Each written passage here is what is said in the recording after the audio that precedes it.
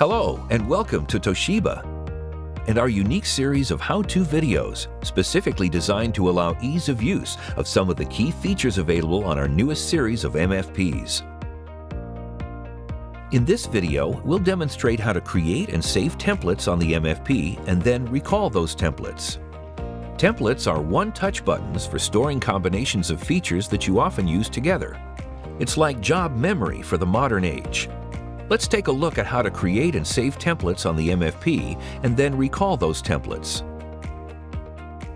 Start by programming the copy job settings that you want to store in a template.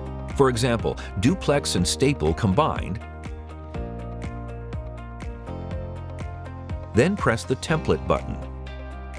Press the registration button, then press the public template group, then press open. Enter the password,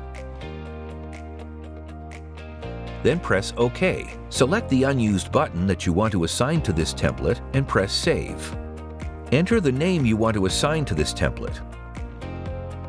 Additionally, select the Enable Automatic Start to automatically start the document feeder when template button is selected, and optionally enter a username and password if you want to control access to this template.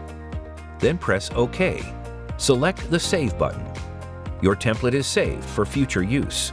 Now that we've saved a template, let's go ahead and recall that template and see how easy it is to use. Start by placing your originals in the document feeder. Select the Template button, then select Public Template Group. Select your template and press Start. Your originals will be copied with the settings saved under the template.